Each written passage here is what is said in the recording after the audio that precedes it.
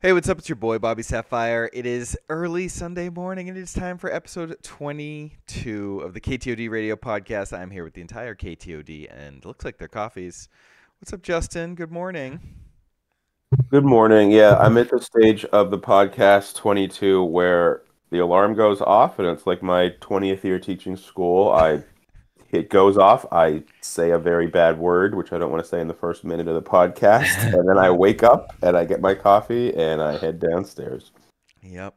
Nice. And I get to hang out with Maddie all day yesterday. We had a 1K together. What's up, Maddie? Yeah, that was a lot of fun. And so because I was gone all day at the 1K, I woke up before my alarm. I ran downstairs. I made breakfast for my son, coffee for my wife, walked the dogs, and was like, oh, by the way, I also have a podcast in the morning. So I greeted her with some snacks and stuff like that. You're a renaissance man. Nice. You know, I just Such a good husband. I have my moments. And Steve, fresh off his housewarming party yesterday. How'd that go, bud? Oh my! It was good. Yeah, we had a good time. Got after a little bit. Definitely a little tired this morning. Actually set an alarm for the first time in God knows how long. Wow. I did not sleep until the alarm, but I did set it. Nice. But no, I know things that are good. life. Yeah, Justin came Yeah, I down got to with visit. us. I got to visit Steve's actual office. I saw the little den he's got there in person. My boys Yeah, were having sweet. a good Oh, time. cool. Yeah, dude, I saw the picture with you with the big, was it big champagne? That thing was huge. Oh, the rosé. Yeah, Yeah, the rosé. 15 Yeah, years. Yeah, that was cool. Yeah. Yeah. Do you still? was- Did you crack? Did you open it? No, I didn't. I have 3 of them though. I won. We 3 should. through We work, should do and, something with it. I'm down. Like I don't have enough friends to ever actually consume an entire thing of it. Can Even we ask yesterday, the draft hang if we can bring it? Yeah, maybe we should do it at a BYOB place. That way we can That'd pop be it. sick. Taking that to Just a have it. BYOB place would be amazing because they Yeah. would say like, Yeah, "Yeah, that'd sure, be it's fine. Bring a legendary. few bottles. Bring like 1 or 2 bottles," and we're like, "Okay, cool." And We then will we're just bring walking one in with bottle. this giant bottle. You set it up. I'll bring the goods. All right, yeah, we should Good. set that up for one of the draft hangs. So, where our draft hang is coming up soon. If you're local to us or live in the New England area or want to just fly in, hit us up. It's the December 7th weekend, and we should be taking draft hangs to some other cities on Earth. Don't spoil it. That's all I'll Don't say. spoil We'll Yeah, be spoiler alert. we'll be on Earth doing draft hangs, giving out mats and free drafts, and hopefully a giant bottle of rosé. And visiting the communities too, which is the best part. Like seeing people in other areas, getting Yeah. to like connect like the screen names from Discord to actual Yep. like people and faces and experiences. That's what things I'm really looking forward to Well, that's when we like get what this thing was on the road. great about Gen Con and like normally tournaments, but like there are no It tournaments. just hasn't so been enough. Yeah. if there were tournaments all the time, we could just do these at the tournaments. And I'll be at SCG Atlanta. Hopefully drag a couple of these guys with me so we can do one there too. Awesome. But it's Yeah, more about Yeah.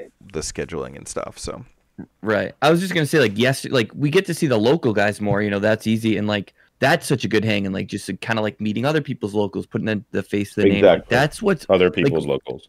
yeah. It's just like it's so fun. Like, I know we're all competing, and like that's the main goal. But like after like the top 8, like 10 people at the Chinese food place, like yeah. drinking mai tais and sharing egg rolls, like that was also probably the best part of the day. Yeah. I and forgot we got prizes. I'm gonna be honest. Mike had to remind me. that was I was like, Matt, can you get my cash? And he's like, oh, cash, right? Yes, I remember. And you lost your Quinlan. Oh and shoot. you lived a Maddie life. Although you guys crushed it. I mean, no spoiler alert, but you guys rocked it out. Yeah, we're going to talk about it. We're going to talk about new Metal Fab tokens from our sponsor, metalfabtokens.com. We're going to talk about our 1K huge UK event going on now. If you see me looking way to the side, it's because the stream of the top 8 is on, and I'm Yeah. watching while we Correct. record. I'm split screen right now. Talking about meta breakdown, and then we're going to do some Patreon listener questions. Yeah, Maddie lost his Quinlan Voss showcase. He has no idea where it is. It's So not that's cool. in here. If you haven't been We're following not gonna us, expect another one. It might be in my car. Well, I pulled that, so yeah. this is the content we've been Fair making enough. lately. We're up to almost 6,500 subscribers. We got, even though it has the lowest views on this screen, Justin and I got a ton of great feedback. Some people, like Cuenca said, it is the best like card content he's ever watched, was our matchup deep dive. Wild. You I guys don't know should if- keep doing that. We're gonna keep doing it. I don't know if it's the best card content in the history of card I content. think people liked that. He said it was like it wasn't low effort. It took a lot of effort. You guys took notes. You talked about the match, and you talked about a game you played. It wasn't just like I don't want to name names, but some people do like re-record commentary over games, and you can tell they've never watched the game before. They're just kind of like going off the hip, which is fine, but it's just like a low effort thing. And like lots of people make that. I've definitely made that kind of stuff. We try to put a little more effort into it, and we've gotten amazing feedback on that. So no, and just before this, we were talking about scheduling like at different places. I think one of the cool things is we did a local game shop that just opened. Battlegrounds, who's been a New England staple for a while, but they have a new store in Framingham. So we were able to get out there. You guys were at TJ's yesterday for the 1K. Oh, what a great venue that was. There. So like doing the recording at like the grassroots level is really fun. But I agree, Mike. I think that the process of it was really great. Like doing the games and then like having time to process it. You and I connected in the gap, and we were like, would this turn like 3? Like this was really weird. I think I'm going to talk about how I resourced 2. I open-handed 2 Bright Hopes, and I resourced 1 against Jango. And really, I should have just recognized, playing back-to-back Bright Hopes would have been insane. Just like having that commentary back and forth was really good. I'm excited to do the next one. I think the next one, we hit like one of the top matchups, Sabine versus Jango. Right. I think that was great too, and I think for the next one we should try to keep doing that. Like hit another, like what's on stream right now for the Euro event. Like hit a top versus match. Yellow Palp. Yeah. I mean, we'll talk about it, but I've been working on Yellow Palp, and that's like going to be one of my big decks to like. Yeah, the thread in the KTOD Discord is popping off. I had people play it at their like win a case event this weekend. People are giving tons of feedback. I'm on the full now. There are 2 of them playing. That's really obviously cool. Different than what Josh is doing here, but still, got a lot going on with the Yellow Palp. But yeah, and then there's lots to explore, and there's lots of matchups to explore, and we continue to play test, right? And then we can loop back to like when we record the video and be like, okay, so I tried this line out. Like you were going super wide, but then when we actually recorded the audio, you were like, oh, I don't necessarily always want to go super wide because you tested that more. So like it's a pretty cool format, and I'm happy. And shout out to Matty for standing on business, because you've got the video in the bottom right hand corner. Quinlan Voss is busted. Stood on business. Played it yesterday. Yep, I did. I put my money where my mouth was. Yeah, so one thing I wanted to say quick, and this is like a little bit like turning into mini podcasts, also like KTOD meeting. I think that video should be like a format we bring back. We got such positive feedback. I think the views thing, I'm not really worried about. Like Mike said from the beginning, and you guys echoed it, is like quality content is what we want to do. So like, yeah, putting in that extra little bit, I think will be like rewarding for everyone. And like, that's the thing, is like we put out really solid, content just to YouTube, like for people to watch. So I think that's still very important. So I think you guys knocked it out of the park and like created the new way to do it, always looking to improve, and you guys like moved the bar up on that one. So that's sweet. Mike's watching the game. Sorry, I'm like Josh is at 29. We can't do the feedback on like the shuffling noises. There were no shuffling noises in those. That's true. So we don't have to deal the hate of like, oh, why are these guys flicking their cards? I can't handle it. Yeah. Well, we beat the system on that. That was me. Hey man, we all got it. Don't worry about it. And because we were on the road, we had to wear shirts. We had to keep our clothes on. There you go. We gotta record one of the video connection and throw Survivor on in the background. Oh my god! Nice. And then if you haven't subscribed to Matty's YouTube channel, you should go check it out. Matty finally crested the 1,000 mark. And yeah, once I hit 1,200. Yeah, once I hit 1K, it was just like an avalanche. And this is the meta video doing well.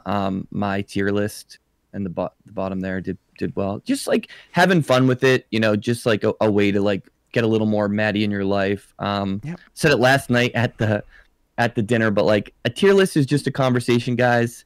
It's not meant to like tell you how to think. It's just us talking, and that's a context for it. And then also my only correct tier list was a meme for Asmund Gold. Go check out his. He does funny tier lists. That was the idea. It wasn't to tell you what to think. But anyway, it's a good channel. I think the thumbnails pop thanks to Symbiote. Yep. And Shout out Sim. we have a good time. And Matty, how often do you use that face in the courtroom? Like if someone like that should be your objection face. Yeah, like objection. I object. I'll start doing it. Like, oh man, there's a video game that like someone from Critical Role voiced the actor, and it's like wild. It's like that. It's like a court cartoon, and he's like, "Bah!" That's great. Yeah. And Matty drops videos every Tuesday. That I do. I got to get up on them because the baby's coming in less than 2 weeks. So Yeah, you got to bank them up. That's what Bank 'em, the baby. movie podcast I listened to did. They like banked him for like 6 months because this guy had twins. All right, shout out to Metal Fab Tokens, our sponsor. Their new streaming set of tokens, and like I can't stress enough. I just use these for like just for using them yesterday. They are incredible. They're huge. Like this is them like on a card. I don't have a unit right next to me, but they're massive. They're heavy. They're dude, those beautiful. streaming ones are so sick. Yeah, they're insane. And like the Metal Fab guy, B-Flow, he sent the message to us. He's like, "Hey, is it okay if I just send the whole package to Mike?" So I'm looking forward to getting my share. I'm sure that'll happen. As I see pictures of Mike with like all like playing Tarkin next week, like, guys, sorry, I'm gonna need these. I have Sorry, so guys, many your bags, share. but yeah, we honestly we need more because if we ever have an event, we're gonna want so many of these. Well, it's funny because B-Flow messaged me. He's like, "Oh, your boys will love these. Like, get these for your boys." I was like, "Yeah, just send them to Mike. That's cool." And it's like, good luck. I'll Still get waiting them for to my you. t-shirts. You gotta come to the one. Hey, you gotta come to stuff. But the tokens were awesome. I was using them as damage on base, but I might swap to damage on units. Some people would come over and they were like, "You have 11 life." It's like, or like, is that 11 damage? And you could also just do it like that, but it's not as that is cool clean. though. I wonder how that would work. Yeah, I might swap There's to no still twos, using though. dice. Yeah, there's no twos, so you Yeah, can't. you couldn't really can't You do could it just that have way. them make Yeah, two of like every number. yeah, 1, that's why 9, we were 1, talking to him 0, about 1. potentially doing dice, and I know he's workshopping dice. He sent me some prototype metal dice, so we'll see what he's got in store. But he recognized that they were tough to see and made these awesome giant ones. Yeah, the giant ones are that are sick. really cool. And I used some. He also like I used some assets in my Anakin video last week, and they're just big and they're cool. And of course, I like the idea of like a 0 through 9 concept though. That is kind of cool. Yeah, You haven't seen that in like the way that people do their stuff because you have the dials with that. Right. But in Yeah. terms of like an Yeah. actual like just sort of a numeric system, that would be really cool. yeah, Yeah. Instead of that's a really good it's point. just not 'cause, like, super sometimes fast to do that. Yeah, you know? it's not as fast, but like it's. I feel like it would be a little more clear, like because It I would was be playing clean, against somebody yeah. and he had the tokens, the game genic ones, and it was like a 10, a 5, a 3, and a 1, and like Right. Exactly. I know it's very simple, but when you're trying to like do a million things, doing like basic arithmetic like taxes your brain a little bit, you know. So it's just kind of like that's why I do the 5 D6 system for now when not using my sweet Metal Fab tokens. But I'm excited for the Metal Fab dice. Yeah. So me and Maddie had a 1K. We top 8'd together. I was on Jango Tarkin Town, which I mentioned in my Anakin video this week. I was probably just going to end up playing that, and the deck is it's really good, so I continued to play it. Maddie played Quinlan Tarkin Town, which is something he'd been working on with Woo. I know he shouts out Woo in his list. Yeah, I put his name right in there. I'd been working on it. Woo had been working on it, and then a meeting of the minds. My list just kept kind of sliding over to his, taking out some of my experimental cards, and yeah, I think we were like one card off. So Cool. And then as it is a Massachusetts local, 7 of the top 8 were from the KTOD Discord, which was awesome. Eric 7 out of the top 8, and then Eric, the other one is someone we've known for 30 years. 30 Eric years Hunter. since he was like literally shorter than us now. Since he was like 4'7", now he's 7'3". I don't think he was ever shorter than me. He But came was, in like, 7th. remember when he He's was, 7 like, feet tall. Chubby and stuff, like when he was a super little kid, he was chubby. We have a picture of him chubby. I was he talking to him mentioned about that. Like I have this one. our buddy, There he is, There's right Eric there, Chubby. playing me actually. little Yeah, boy. and then me playing Hayes. That's a good Yep. Wow, epic. Wild. one. So great event. Yarn Solo with the new KTOD lady shirt. If you're a lady in the KTOD Discord, hit us up. We'll send you a shirt. There's some premium fashion in that picture right there. Yeah, that's all our premium stuff. Maddie, me, and Yarn are all in premium gear. And then me, Eric, Maddie, and Teddy came in top 4, and we decided to split so we could go have Chinese food next door, which you can see that picture. A bunch of us went out to dinner, which was really awesome. Got to sit next to Maddie and NJ Cuenca, my old business partner. And we split a rainbow roll. It was nice. Yeah, it was a blast. Sharing some sushi. Yeah, I would have liked to keep playing, but I know everyone wanted to go hang and eat, and I was hungry. But I would have liked to see if I could have run the table and get the dub. But, it's a local. It's not that big a deal. I'm happy with how I did. Yeah, me and Steve were telling Mike ahead of time, like, don't do the split, actually do the reverse split, which is suggests that only first place gets prizes. Game mentioned that because you mentioned that on the tournament podcast on Thursday, and he's like, we're playing for it all, right? And I was like, huh? For those of you who don't know, we have a second podcast that we do every week that is on Thursday nights and talks about what we would play in the coming weekend and our take on the meta. It's a little more hair down. So it's the tournament prep tier on our podcast, on our Patreon. Yeah. And Maddie, here's your list: the Quinlan T-Town. You made your Quinlan Bosses Busted video a couple weeks ago, and putting your money where your mouth is, coming to an event, running a version of Quinlan. Yeah. One of the things that I was starting to do is boil down what kind of cards and strategies I want to be playing and doing in Star Wars Unlimited, and presenting threats and disrupting your opponent to me seems like the stronger way to be playing right now. I said originally I thought Kira would be in a good spot, and I think it would have been a fine deck to play this weekend, but I kind of had an epiphany of I want to be doing kind of something else here, and I think Force Throw is just absolutely busted. Kira unit, we were seeing time and time again really shine in the mono yellow deck and some other strategies. So I wanted to use Quinlan Tarkentown with that early tempo advantage to kind of pressure my opponent and then prevent them from kind of getting back in the game with some of the discard and really cheap, powerful spells or events and stuff like that. So this deck really hummed. Honestly, most of the work is in the first 55 cards. You're only playing Han Solo very rarely and in certain matchups, and same with the Falcon, it's to present a threat later. You're saying the first 45 then, right? 45. Sorry, it's we're not in 60 card land unless you're Josh from UK. Boy, more on that later. But sorry. In the first 45 cards, it's really everything 1 through 5 here. You're topping out at Clo, and you're really finishing them off, and then with a 3/2, with a waylay and a surprise strike or something like that. It's cool. You've got aggression mixed with Force Throw and Kira and Spark, and then you've got Blaster. You got a little bit of smuggle with blasters in the L37. I love the way this deck looks, to be honest. I love this concept too. I'm pretty sure that Quinlan Red was the very first deck I made. Just of set 3, just trying to build something with now there are 2 of them and stuff, and it played super well and fun. The only problem with yellow red that I've found is the top end is a little rough to grind out against some of the decks with the other better top end, which is why I moved from yellow red Anakin and Quinlan to blue versions.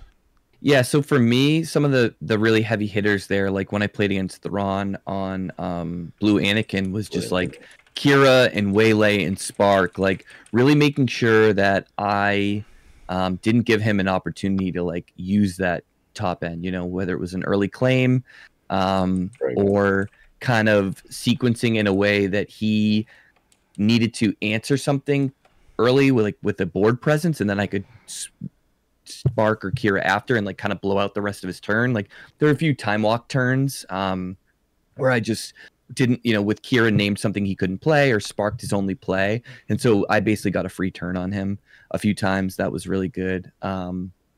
And then I as much as I love the split, I would have liked to see how I played into Eric's Bosk deck, because we had some cool ideas out of the sideboard. Obviously, the discard package is just makes sense, but the Shadowed Intentions can present a really tough problem for them because Quinlan can take ahead.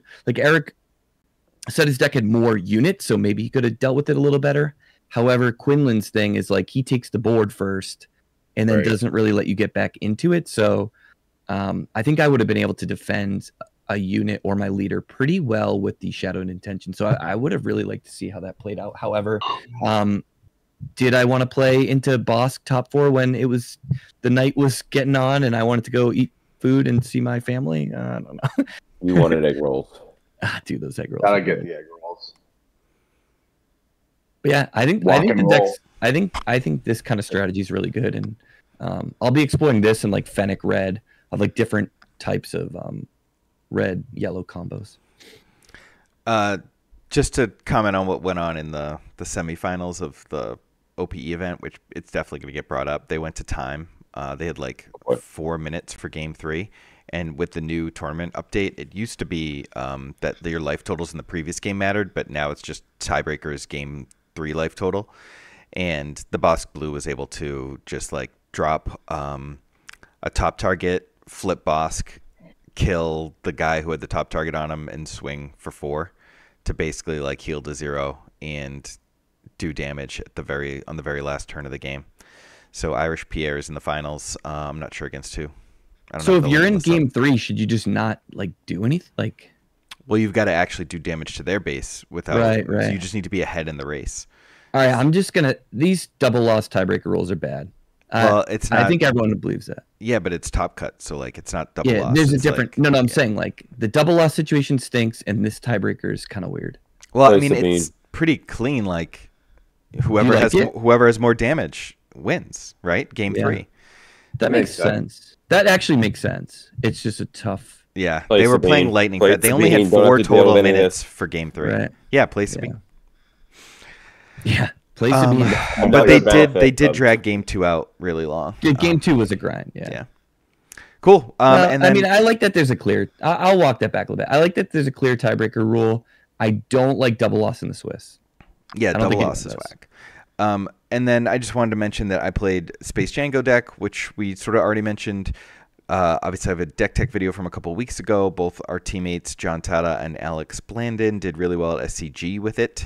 So I used, their feedback and iterations to make some adjustments alongside their commentary. So made some changes. The one thing I'll say I added was sneak attack. That was really great this weekend that they didn't have. And then I saw the swoop racers in the Euro event, the OPE event. They were running 2 sneak attacks in their list as well.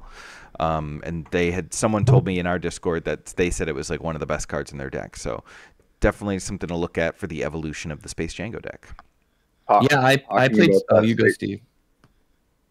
You can go, Matt. It's all. I was just gonna say I played a few. Me too. I played a few games with it. With your version, Mike, the night before the 1K, and the sneak attack was absolutely busted. So I concur. Yeah, I got to have an insane turn where I did the TDR for a Ruthless Raider on turn 3, and then on turn 4 I put it in there with the sneak attack, and I did probably over 30 damage. I did do over 30 damage before I even flipped Jango. That's insane. Yeah, it was crazy. If you can go back 1 second. Oh yeah, of course. I just have I'd love some feedback from the community if possible. If everybody could please go take a look at that Space Jango deck tech and settle a quarrel that we were having with KTOD. Who is that a hologram of? Is there like a way we can like poll people? Because like I'm pretty sure it's somebody. Mike and Matty are trying to get somebody else, and I don't necessally believe him. All right, go look at the Space Jango thumbnail. No, Matty was on our team. Page. Yeah, I'm on your team. It was 3-1. Steve. Mike, tilt your head a little bit and the other way, and put like a drape over your robe head. on. Yeah, put your Obi-Wan robe, which we know you have. Look it. I do have an Obi-Wan robe, but it's downstairs. It's you right there, dude. That's it. I don't know how it's raining on Camino. Symbiote's goated. Yeah, the AI stuff is really impressive. He went back into the movie and put you in. That's how freaking good Symbiote is. That was good. Suck it, Lucas. That's the real special edition. All right, so tons of events this weekend. Wanted to shout out some of our people. Doing really well this weekend. A lot of W's up there for our subscribers, posting in the Discord just what they did. Case tournaments, multiple case events, right? 3 case events up there. There's a showcase event up there. It's just like local store showdowns. We got a Jango winning. Yoda Killer won the streamed case event in Chicago. You can check out the stream. I think it was on Late Night Gaming and probably TTI. I'm not sure exactly. I was out yesterday, but he won with Cad Tarkentown. We got Krennic winning one in Pensacola. They split, but and then DJ Death Star, shout out. He ran the Yellow Emperor Palpatine we've been working on. DJ Death Star and I played coffee games yesterday morning before both of our events, and we both did well. So that was pretty cool. Yeah, that is awesome. He cited that as like really helpful for getting into game mode. Yeah, and then we love hearing how people are doing, and there's tons of events, and set 3's like popping now. So hopefully every time we podcast, we'll have a lot of different events to talk about and like start to get a shape of the meta. What are you guys thinking in terms of like meta, like globally? We have a good mix here, but there's like Sabine's at the top, Jango's at the top, Cunningham's at the top, Cad Tarkentown's at the top, and then also Green Director Krennic, Yellow Pal. We're looking at this OPE event. The finals are Bosk Blue. I'll try and check the other finals while you guys talk about what you think. I think Bosk Blue is something that like might be sort of a larger piece of the pie moving forward. Yeah, I think like the Jango and the Sabine were kind of early on, like 2 that we knew we were going to see, and then it was like some variation on Control, but we weren't sure if it was like Kira. I think STG early on there was like a bunch of like Iden Blues, and Bosk Blue I think could sort of be emerging as like we're going to be the control deck that gets to draw a bunch of cards and play the top targets, and feels like you have a little bit you're able to stabilize a little bit differently than some of the other control decks, which are relying on only like the sort of huge threats and removal. Right. Bosk has removal, huge threats, card advantage, and like from top target you have the ability, and client you have the ability to like gain the life back to like a really comfortable level. Because I think anybody who's played Control into Sabine, like it's not that you die on like turn 3, it's that you just like actually do get to the later game, but then they just keep playing 2 threats a turn and like keep playing. Like Sabine doesn't stop either. Ooh, the doggy. And you end up just ultimately dying at some point, right? Like it's just sort of inevitable. You're like, yeah, I guess this deck just doesn't have it. But Bosk, you're able to like I think a lot of times people say like Sabine beats all the controls and like this and that, but like Bosk is one that I think can actually beat the Sabine. Presents a harder challenge. And then you got like Snoke against like the space fleet, so he's great against the. I imagine he's really good against the Tarkin deck, against the Jango decks. Obviously, he's good against Tarkin, but against the Jango decks, and like, yeah, it just feels like you kind of can. If you're playing Bosk Blue, you can be like, all right, I'm gonna do this against Sabine. I'm gonna do this against Jango. I'm gonna be bigger than all the other stuff, like the Quinlans and stuff like that. Right. And you can actually sort of feel pretty good about your matchups across the board. Yeah, it's kind of like. And I think. Go on, Steve. Go. I was just gonna say, and I think the further we get into the meta, the more we're gonna see on the control decks, because they're starting to figure out those numbers and what they have to be, what avenues they need to take. Whereas maybe like a week ago or 2 weeks ago, I guess 2 weeks when we did the last one, it was still very early in the meta. So that's when the more aggressive decks are always going to shine. Right. Yeah, that's a great point, Steve. I had the same kind of trouble of like, what am I actually supposed to be leaning in towards? And if you try to lean in to beat everything, you beat nothing. And if you pick the wrong thing, you're in a tough spot. So I agree. I think we're going to see the meta kind of slow. Sabine and Jango are still insane, but I think that people are going to try to beat them, and then the boss deck goes over the top and yada yada. But like what I wanted to say too about the boss deck is like it is just such a good evolution of the old event only Iden deck where like the effective life total was so much higher. Well, with doubling on the bounties and stuff like that, he has the same principles there, but with a little more game. With some of the new, technology that's come out in 2 sets. So I think it's really solid plan. It's one that like, I remember when we did the Bosk thing, like a lot of people knew like Bosk Blue was probably going to be good, but it takes, the pioneers to like make that deck, put it on the table and get the reps and like bring it forward. And like, So I'm excited to like try all these lists that we're seeing and kind of collaborate with the group now that they've kind of pushed it, you know. So shout out to them for like going out and doing it. I love when there's big events like this and just lots of events, because there's tons of stuff to try. There's tons of stuff to like modify and iterate and make our own and play test and just try and get a grasp on the meta.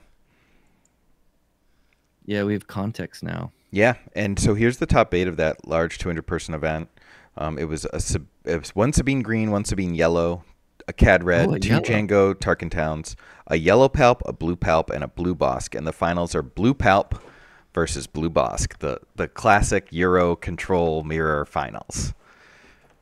Yeah, the exact opposite of what we'd probably see in New England, where people love their Sabine and now Jango.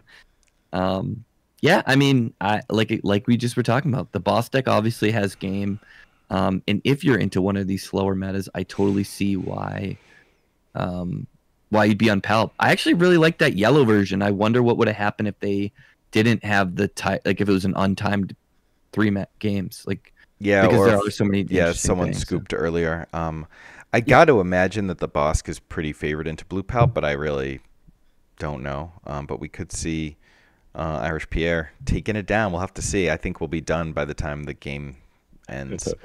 But this is a pretty interesting meta breakdown. This is all the decks that are like about 3% or more of the meta at this event.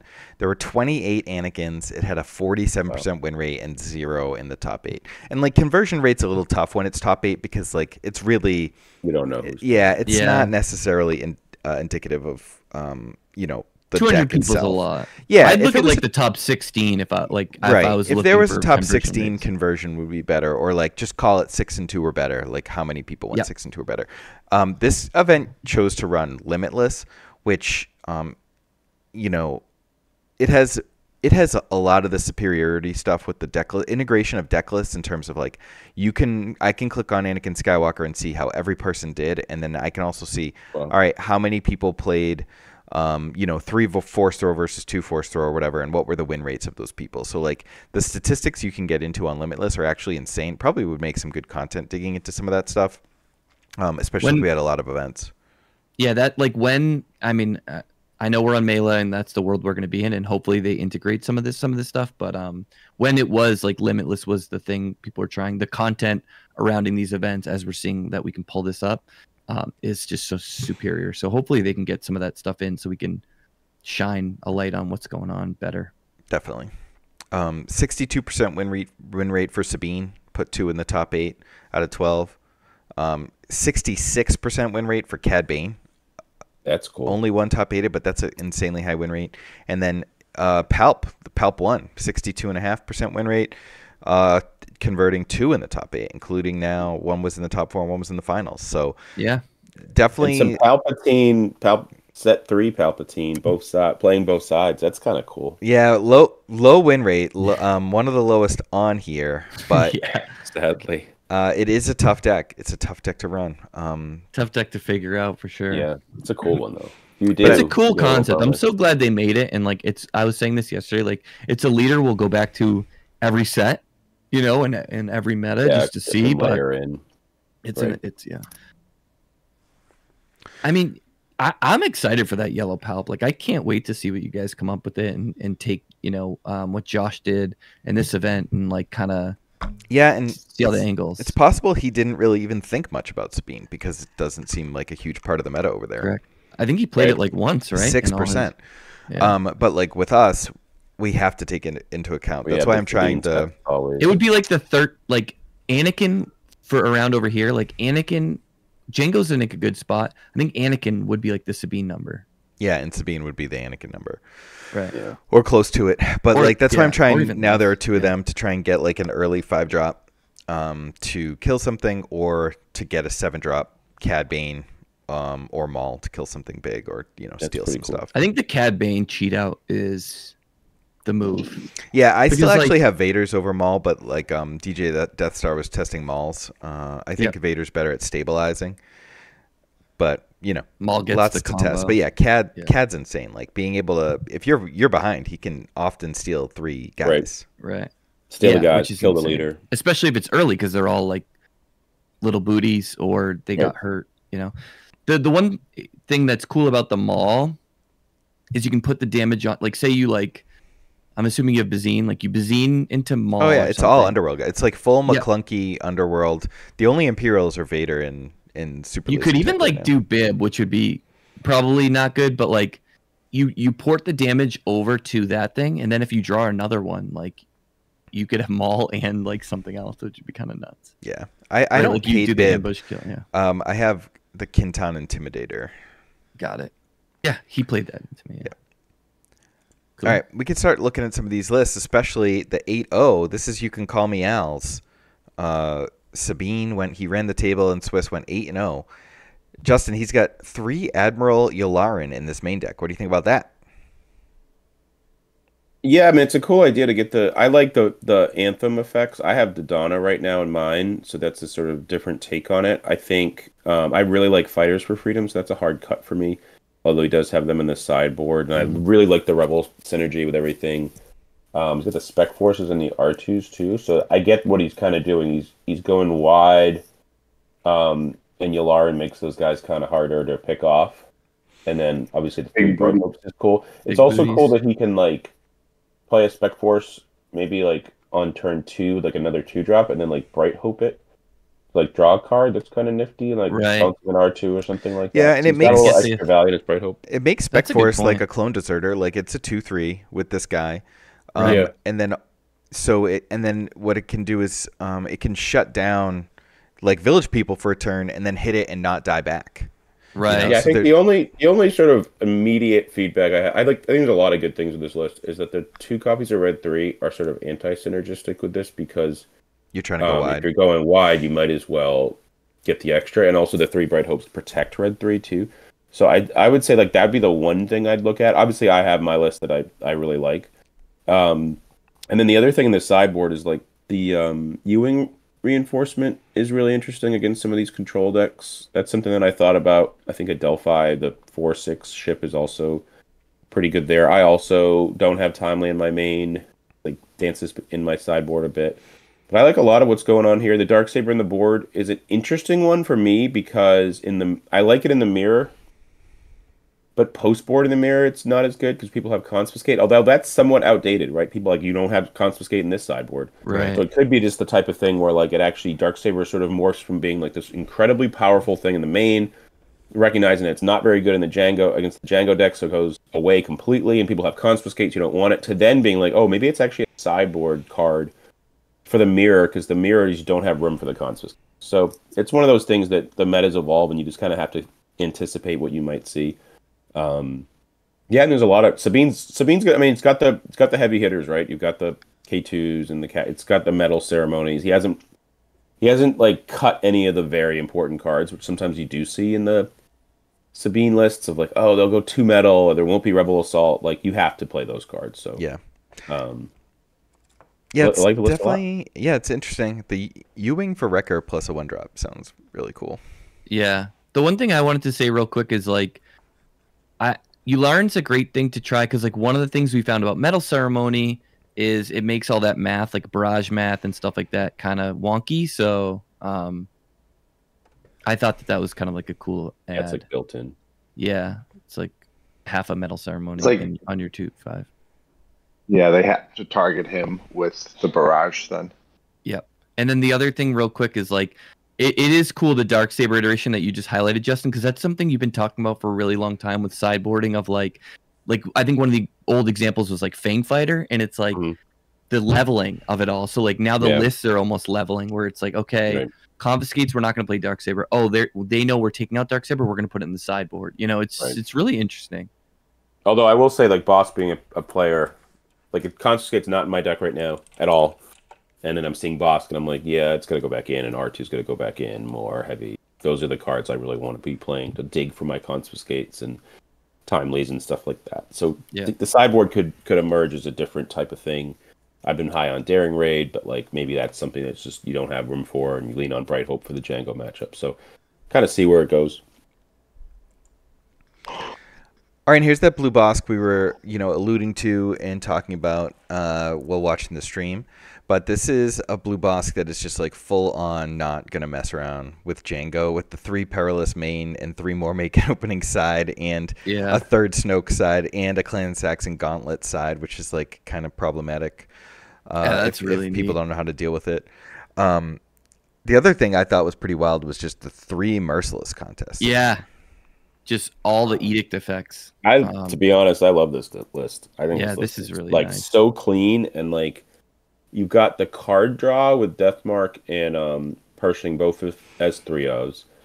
So that's great. So you're not going to run out of cards, but you also have like some legit bulk here, like Palp, Snoke, Avenger, Palp, Childson. Snoke, and Event. Like 3 Palp, 3 Avenger. 3 Palp's a lot. He's not skimming on anything. Like you said, it's clean. People play control lists. They play a million 1-ofs. Yep. And you've got the entrenched and perilous positions really good. You still have the 1 restock, so you can play that thing. You've got the Gar Saxon Gauntlet. So like that card's really good. Yeah. You've got like Force Choke if you want to go into these like play removal on the first turn of the game. I don't know, man. This list looks good. Yeah. There's a lot to love here. I think the cleanness of it's nice. One card that I would try as like my extra card, and probably Pierre already like figured out he didn't want it, is like I wonder if the Fine Edition would be. Is exactly what I was thinking too. Yeah. So that's the only card. What does that do?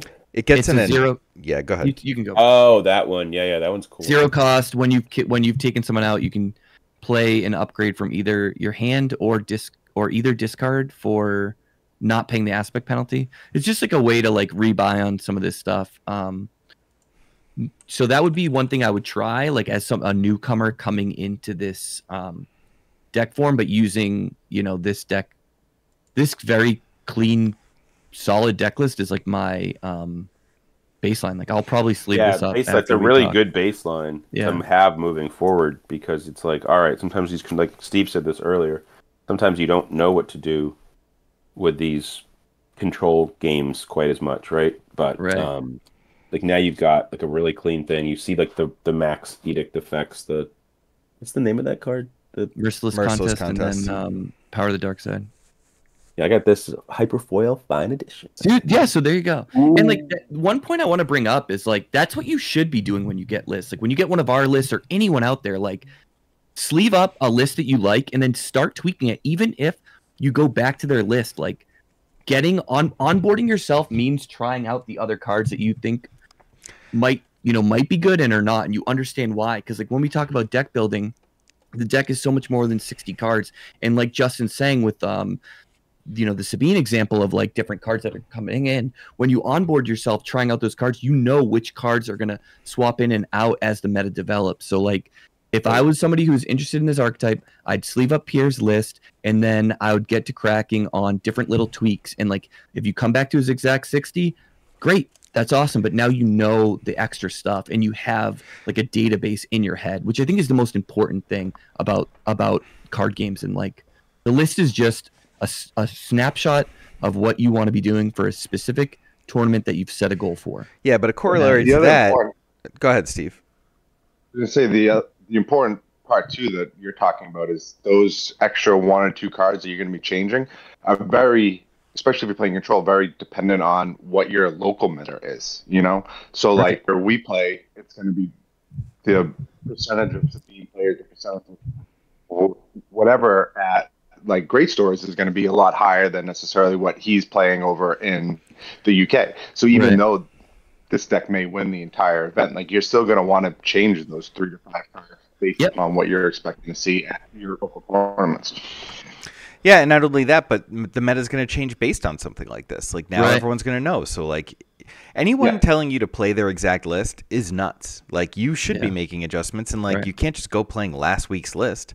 Like you need to make adjustments. At least try them. And like if you do end up back in there, it's not because the list was necessarily perfect in perpetuity. It's like, you got to find the right variation for, like Matty said, the thing you sleeve up for. Yeah. I will say, just as a commentary here, the Entrenched is interesting with the 6 edicts. Like, is he playing the Entrenched on like Childston to make him like even bigger?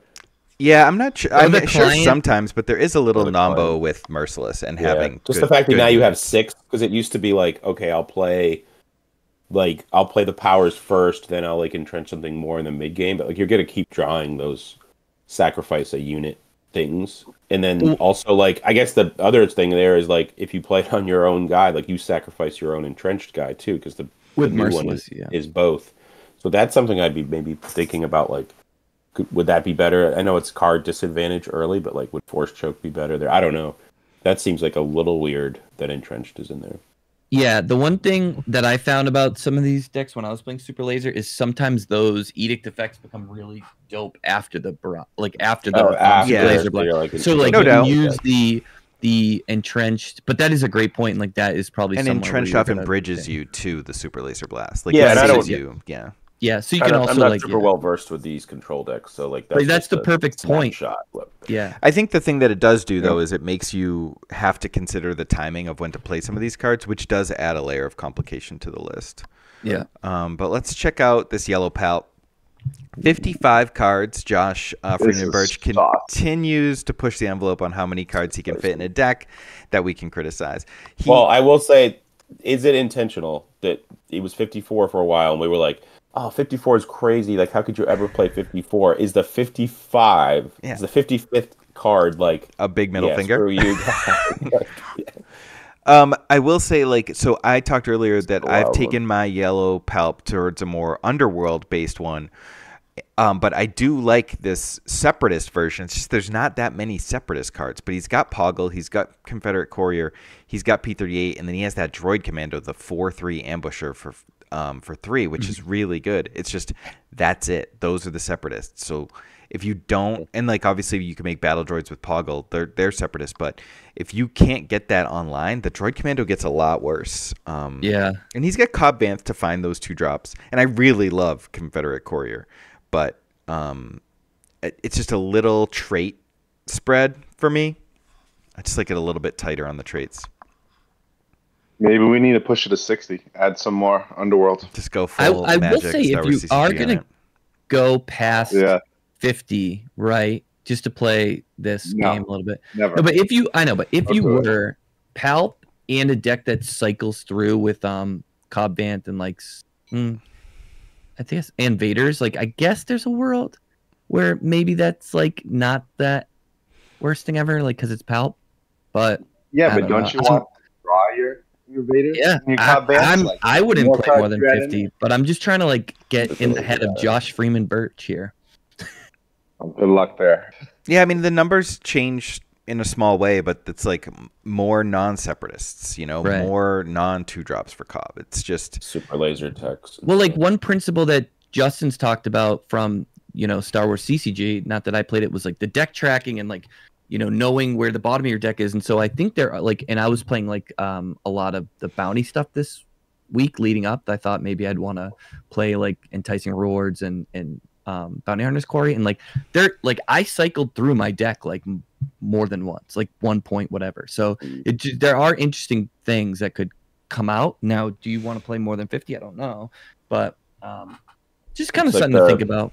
The dodgeball meme. It's a bold strategy. Yeah, see how it pays off for him. but yeah, I mean, he took it to top 4. So I think it's a cool and he's deck. a good I player. We were talking about Yellow Palp yesterday, and you've been talking about it for a while. So like, it is cool now. Yeah, We've been talking about it. We see it do well. Shout out to Josh. And like again, like I'm probably gonna sleeve up Mike's, but like I'm gonna steal some ideas from this when I do it. Like I like The 3 some of the things Devastator's going on. crazy because it's like if Palp gets to like turn 8, aren't you winning like always? Like, all right, let's just like slam Devastator. the big I I think don't he's know. predicting this the control, the UK it's control. so good meta. in the mirror, yeah. Yeah. Oh, like I think the big Yeah, thing for me is no Relentless. Because Yeah, that was yeah. always like baller card. problematic card I felt. against That is a Bro. great point, Steve. I feel like I was watching those games and like there was a point where Relentless would have been pretty decent. I feel like. Get the 56th, maybe even 57th card in there, guys. Oh, Yeah, get it up. All right, and here, so I guess I spoke too soon. It's Palp. They didn't play the other top 4 yet. It's Palp 4. It's this blue Palp versus one of the Jangos in the other semifinals. They staggered them for the stream. Oh, would they give them like a lunch break or something? No, they just did one top 4, then the other top 4, so they could stream all of it. Got it. Like they used to do with the Magic Pro Tour. So this is the Blue Palp. This very, it seems like very cloud. There's nothing too spicy in here. The Traitorous is, he's got Perilous and Traitorous. He's got the Client. I don't know. It's like your classic official, lots of control blue one. No Merciless contest in this one. Yeah. Yeah, no overwhelming barrage because you don't play any units to barrage off of. Yeah, that's one thing with Palp that I've done too, is like go up and down on barrage. Yeah, like if you look, it's Black Sun Starfighter and then it's Vader. Like there's no units from 3 to 7. Yeah. Yeah, then you got a bunch of removals, but pretty wild. One of the things that I had trouble with in like middle of set 2 with Kira was like not having things to barrage. So like I do get that. Yeah, it makes sense. No, I don't think it's wrong. I think it's just such an interesting point of like freeing yourself up and being like, hey, like I'm gonna challenge some basic assumptions. Like I'm not gonna play barrage in my blue green villain deck. Like I feel like it's an auto include for so many people, but like try it. Like why? Like there's no point in not. And we're seeing these control decks sort of starting to rise. So yeah, I think they are maybe very comfortable with what they're trying to do, and then like these control mirrors, and then they're recognizing like, I mean, there was a Sabine that went 8-0, and I imagine it probably lost to one of these control decks. So like, it's not like a drawing dead situation. Maybe its Perilous Position is the card that's really like the GOAT. I think Jango took it out, but yeah, this is the one where I would want Poggle. I think cloned. He's an official. You can get the engine on a little bit easier with all the removal. Like you can protect the engine a little bit. So I think I would like Poggle in this one. I'd like to try some Blue Palp with Poggle. Yeah, I like Poggle. I think that's a good call. All right, then we got Cad Red. Cad Red, like we said, did really well at the event. And Justin, you've messed with Cad a bunch. I know, like, Wu was really excited to dig back into Cad. He said he posted a video maybe with Cad that Yoda Killer, one of his Patreon subscribers, like the list was really close to what Wu has posted in his Patreon or the video. He's got some interesting things here, like the Guavian Antagonizer. It's a little surprising. I think I would probably rather be on Kintan for the yellow and just the 1/4 not giving my opponent a card, but this is all good stuff here, all good Underworld stuff, plus Ruthless Raider, which is an absolute bomb. Yeah, and he's got the Jabba thing. Mm-hmm. Crazy how little red there is in the deck. Like you're really just playing it for the Relentless Raider. One card. It's one. I mean, Blaster, but Blaster is also yellow. Oh, right. Punishing one. Yeah, it's punishing one in Ruthless Raider, and like you don't even need to necessarily run the Antagonizer, like we said. Jabba for the extra trick, right? Like he pulls Bamboozle, he pulls McClunky, he pulls, now there are 2 of them, and pulls Waylay. This is like a lot of tricks for him. Oh, he pulls Bamboozle. That's I get it. Yeah. No, it's cool looking. That's nice. I like that. Pulling Bamboozle is cool because then you get the card advantage. That's really neat. And I think he pulls Sneak Attack too out of the board. Yeah, this is cool. Jabba's I think good, the Jabba works. I was trying to work with Jabba for a while. With Jabba into, now there are 2 of them, and then like Cad or any of the Underworld cards. But I just couldn't get it to be consistent. I had trouble like just drawing like the unit, or like you don't draw the Jabba. Like you're just always missing one piece. Mm-hmm. But this looks really good because it's got like a pretty proactive plan. Yeah, and a million other tricks too, and all those other things. And you've got the Forlom Zuckus thing, and like it seems like it's pretty well suited to what it wants to do. Looks good. Yeah, I like it. Awesome. And I know Wu's excited to work on it, and I'm sure we'll be spending a lot of time seeing if we can develop this and figure out the best list here. And then just the top end of Ruthless Raider Cad has been crazy. Yeah, it's been crazy. Yeah, Cad's so good, man. And Ruthless Raider obviously always really good. Yeah, he was playing it last night against Alex, so there'll definitely be some games and some content around it, I'm sure. Yeah. It's kind of cool, like the Jabba Bamboozle thing. Like that's something we never thought about. That could have been a set 2 like yellow boba thing. We just never thought of it because it's like it doesn't pop up on the deck list generator. But that's really neat. Yeah, we're kind of beholden to that thing telling us what to do. Right. But yeah, it's always nice to explore the tricks with Jabba. I like Jabba. I've been a fan of Jabba since set 1, and I hope he continues to see play. Anything that gets stuff out of your deck, it's great. Also 8 booty. Yum. 8 booty. All right, so here's that yellow Sabine. I don't think there's anything like too nuts in here. We've seen Sabines like play the daring raids. They're really good against Jango. He's got liberated slaves here for the extra 3/5. Yeah, it's just the 0/4 cause, and then leaning into the actual just curve nature of the deck and like the sneak attacks. That was when I looked at this list. I was like, all right, this makes a lot of sense because you're getting. So when set 3 first came out, like I thought like Yellow Sabine was gonna be really good, but it's like one of those things where you just like you have trouble like sort of finding your baseline, and then you're like, all right, I want to play sneak attack. I want to play like surprise strike. Card like daring raid could be good. Like I just don't know how it all fits, and then you got 4 cause. But this looks really. I'm excited to try this one. I think it looks really. You got like crafty smugglers, with all these Jango decks like tapping down your things. Now you got six shielded guys. You got 6 3/5s and fighters for freedom. Yep. And you've got enough rebel like fleet lieutenants there, with a few rebels. It's a lot to like here. I like that the sneak attack frees you up from just being like a regular curve deck. Like like one thing that we've seen get eaten alive is decks that just straight curve out, and so you do like the early curve or like a 2-3-2-2, and then like your sneak attack is letting you like sneak out a K2 and then also do something. So I like that. Like it kind of frees you up to like go wide. And use all your cards, right? That's what aggro wants to do is like use every single one of their cards. If you end the game, you lost with a bunch of cards in your hand. Yeah, right. I like the added value L3 has gotten now to that CAD's actual build card. And actually be captured. Yeah. Mike, you should revisit not Jango. What the heck's his name? Lando and Zori and just go absolutely Nova. Yeah. And then you don't have to worry about it. Maybe I'll see if we got any help with set 3. I'm not sure that we did. In the red yellow seems early. Close. I know, but these are all other than R2. It's all set 1 stuff. Sabine. Yeah, but and you wouldn't even run Sabine and Lando because what you want to do on 4 is like Lando. Cheat out something huge, like a Zori or a big Falcon or something. The R2 is a big. I mean, you only have. Yeah, I'll try it with R2. So this is the Swoop Racers version of Jango. They've got some innovations that we had last weekend.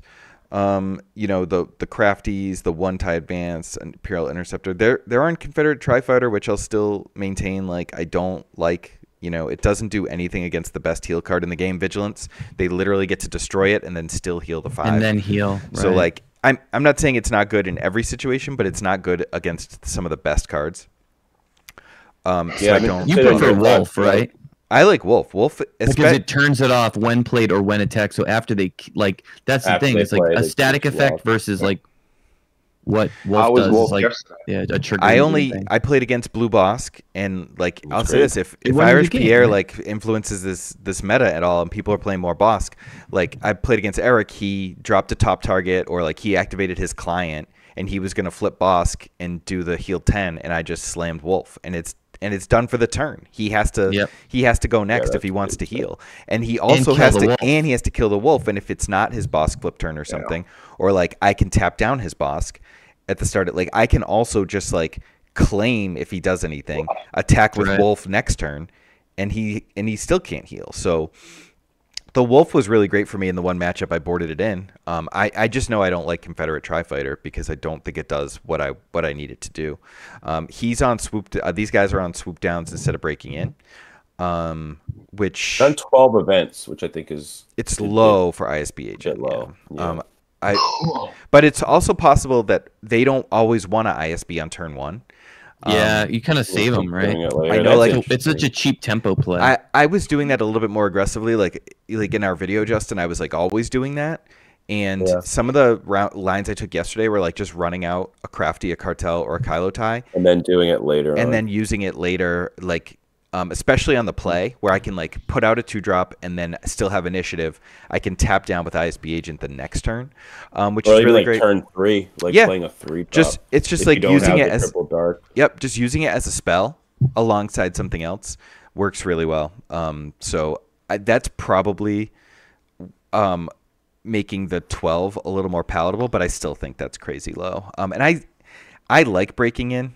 I think like you don't just not having to go through every Sentinel, and people are going to be playing a lot of Bright Hope. I played quite a few Bright Hope decks yesterday, and you can deal with the first one, but the second one can be a lot tougher.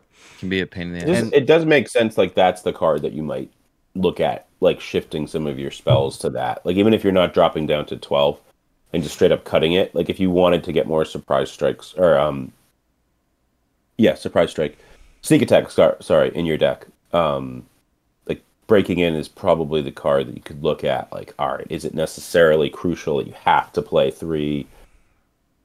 Like the +2 versus the +3 is a big difference. So that is interesting. That like obviously you're gonna play 3 surprise strikes. You're gonna play 3 triple dark raids. Like that's 6 spells. Oh, there's no daring raid. He doesn't have daring raid, which is my next. Or breaking. No. Yeah, the no daring raid is a little bit more wild because now you're not going like 3/1 drop plus daring raid to Tarkin Town something problematic. Interesting. Yeah, I feel like more curvy. No daring raid, and then like One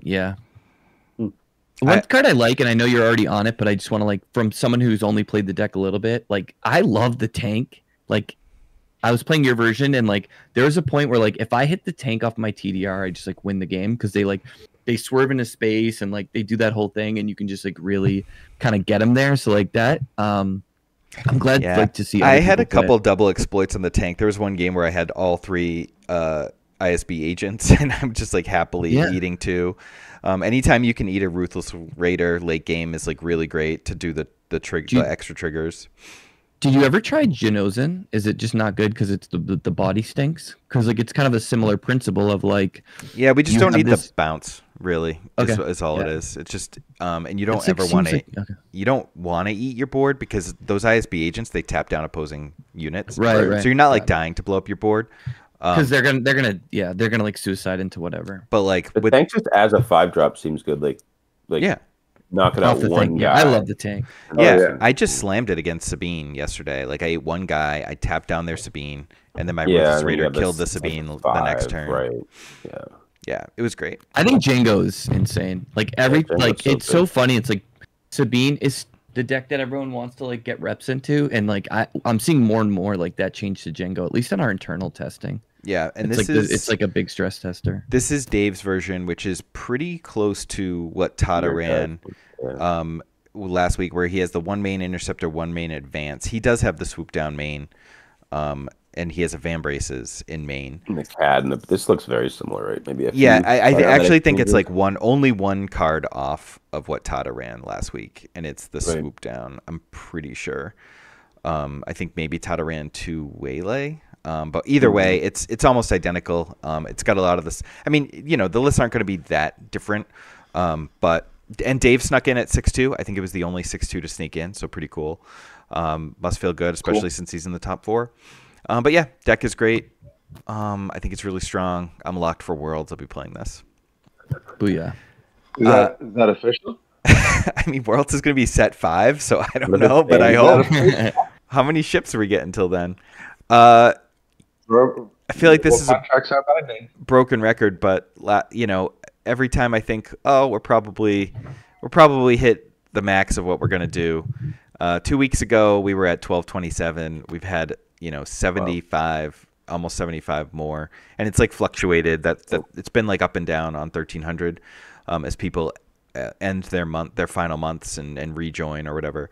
But we've got 1,300 members officially right now, or we did last night when I was making these slides. Yeah, and people are really digging it, which is awesome.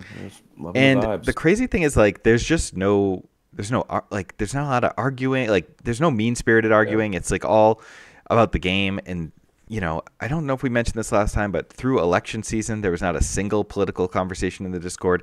It's just like everyone chilling, talking about cards, having fun.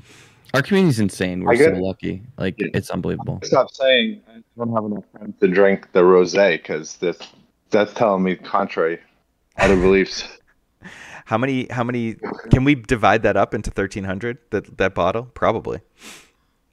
It's 15 liters. Jesus, I don't even know how many ounces that is. Get on that math. All right, so we'll do a couple questions. We've only got a couple minutes left before I have to go. From Mark. In the UK, I've seen a number of people hot on the bandwagon for this new set 3 card. I'm interested to hear your takes on for what makes it so good. and I think this is commonly appreciated as one of the best cards in set 3. Yeah, when I did my top 10, I wanted to put it on. I did it as like an honorable mention.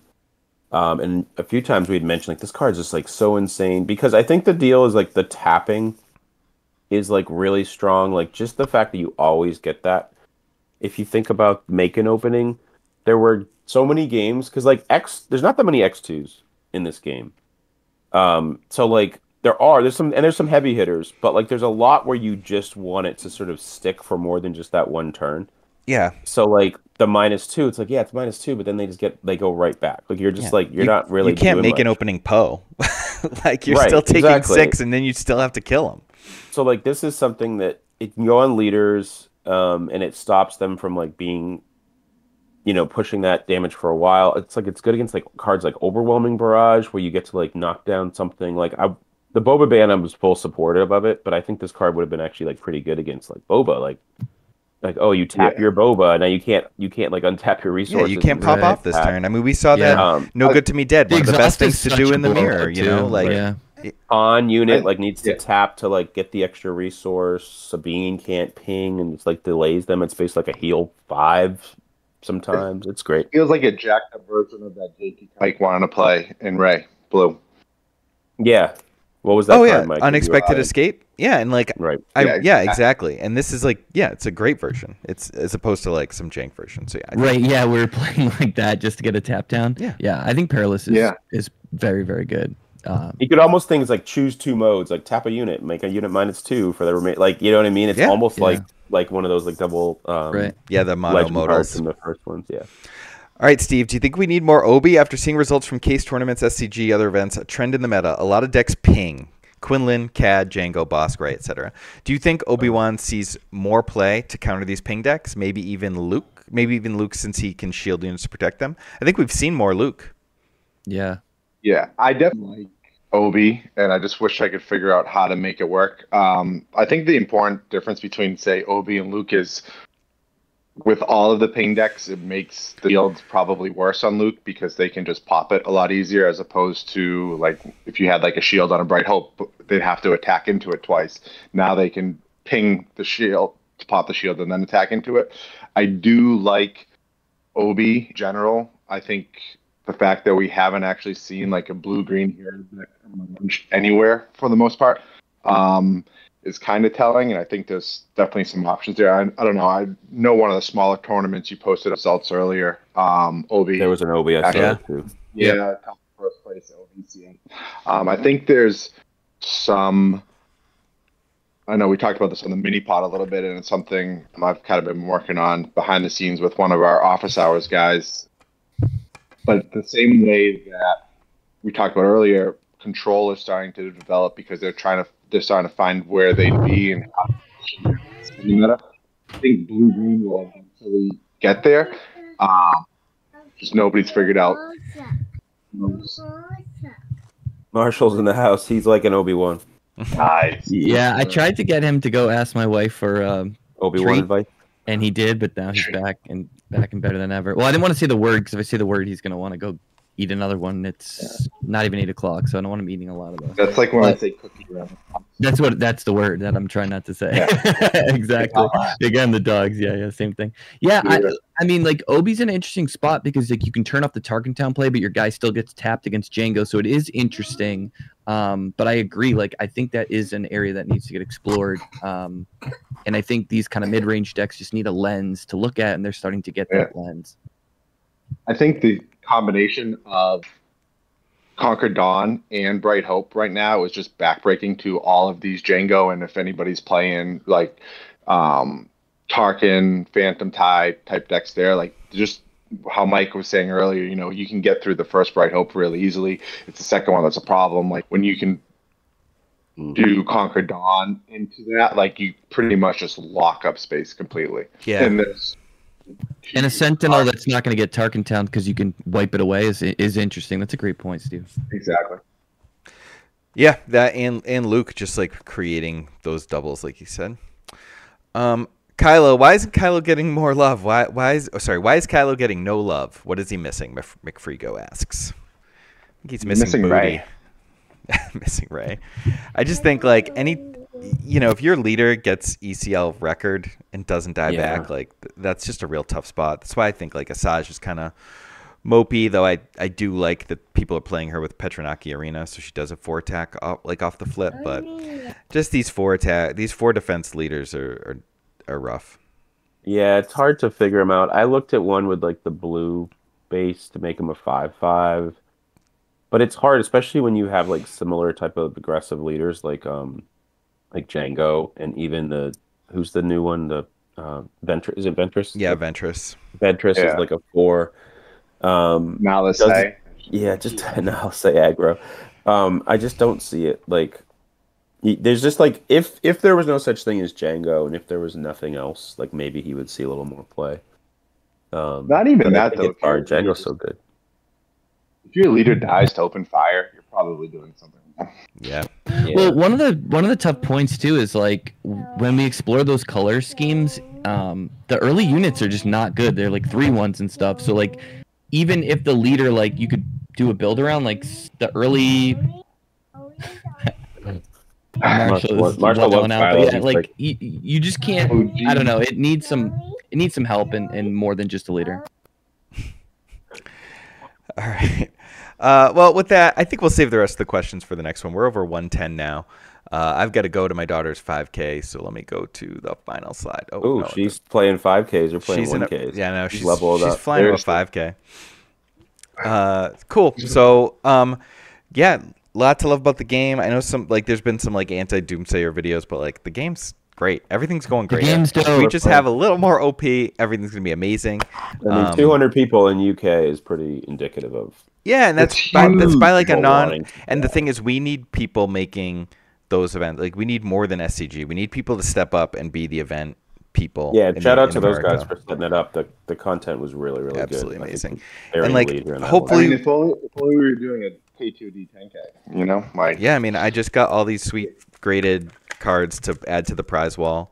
Got a foil Mando. Oh, that's gross. Yep. So those are sick. Oh, I have some hyperfoils to give you. Hyperfoil Vader, and I had to use my hyperfoil Falcon because I only had 2. But that's gonna go in the prize. The foils are gonna get low grades, but I'd like some non. We don't have to grade them all. That's true. We don't, but I might try anyway. All right. Well, thanks everyone for watching, and we'll check you next time. Booyah! Great pod, guys. See you guys later.